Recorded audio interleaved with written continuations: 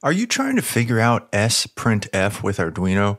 Or maybe you just want to display multiple variables on the serial monitor without having to use a bunch of separate serial print statements. If so, you are in the right place. In this lesson, you'll learn exactly how to use SPRINTF. Stay tuned.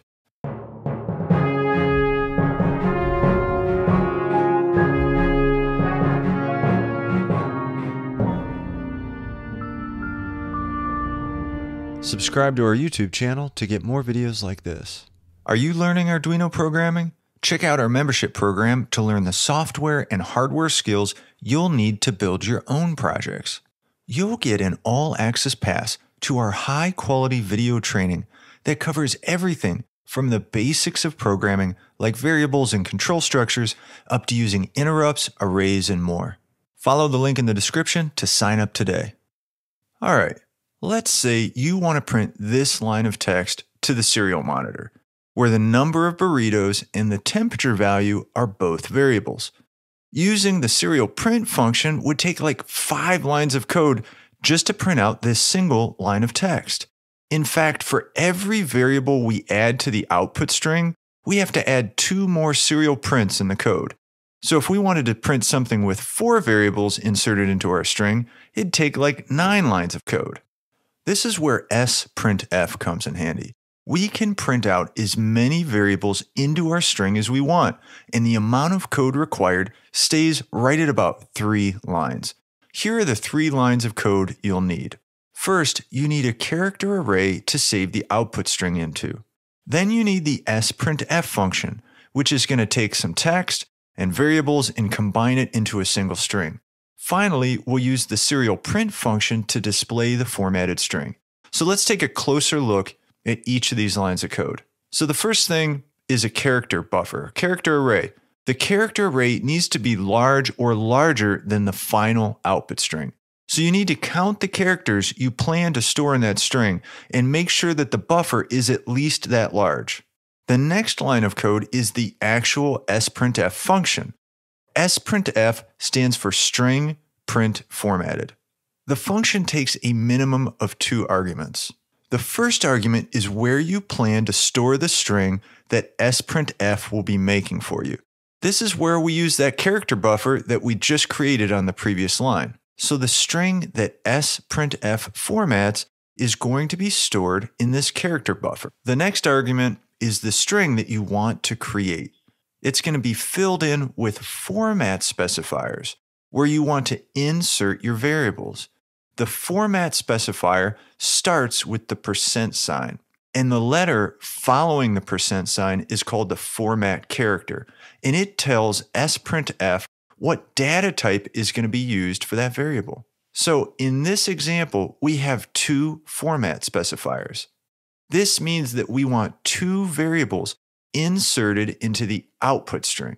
Now, these character specifiers are a little weird at first. They're just these letters that stand for the kind of data type that's going to be inserted.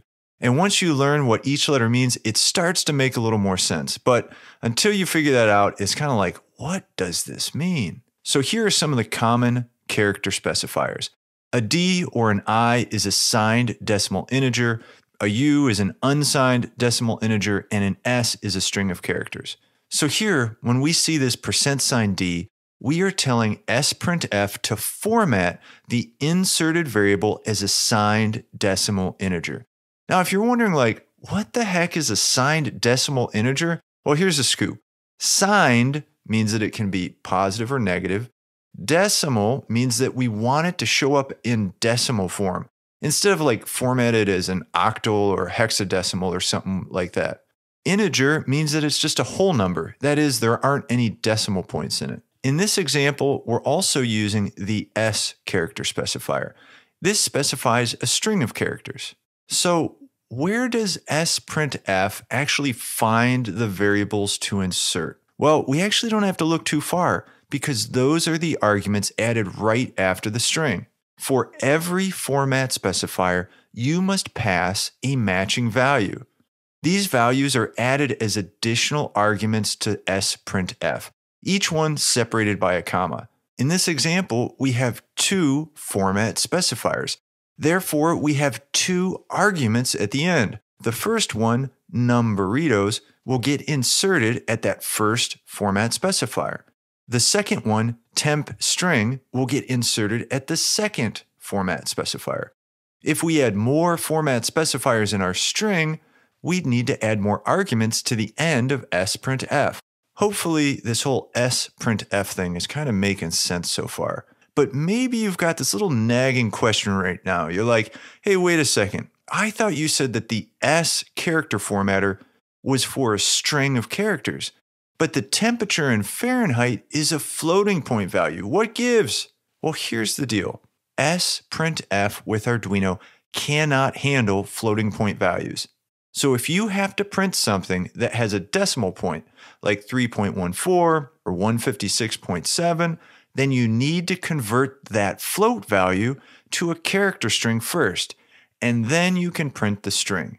A handy way to do that is with D to string F, which converts a floating point value to a string. We won't get into that now, but be sure to check out our other video on using D to string F with Arduino. Okay, the final line of code in our trifecta here is the good old Serial.print. And what we pass as an argument is the character buffer where SPRINTF stored our formatted string. You'll notice that SPRINTF isn't returning the string itself. It saves that string into the character buffer we had specified, which is why all we have to do is print the buffer's contents to display the string. Now, it's worth noting that SPRINTF does return a value if you choose to use it, which is the total number of characters that have been stored into the buffer. This return value excludes the null terminating character that's also added by SPRINTF. So now with these 3 lines of code, we can open up the serial monitor and see that the string has been inserted with the variables showing up pretty nicely. So using just these 3 lines of code, we can insert a bunch of variables into a single string and print it out to the serial monitor, and it comes up nicely formatted.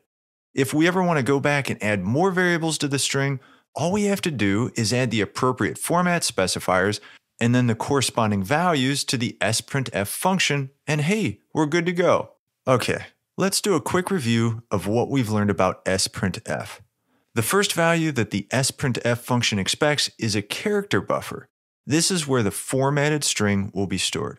The second value in SPRINTF is the string you want to format with any format specifiers.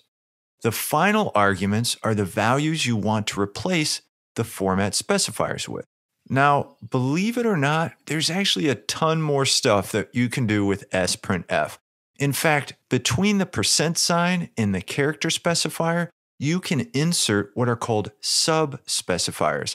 And these things will do everything from left justify the inserted values to add leading zeros and more. It's actually pretty cool. Let us know in the comments if you're interested in a follow-on lesson using more of these optional SPRINTF sub-specifiers, and we'll see what we can do. Thanks a lot, and I hope you have a great day. Bye.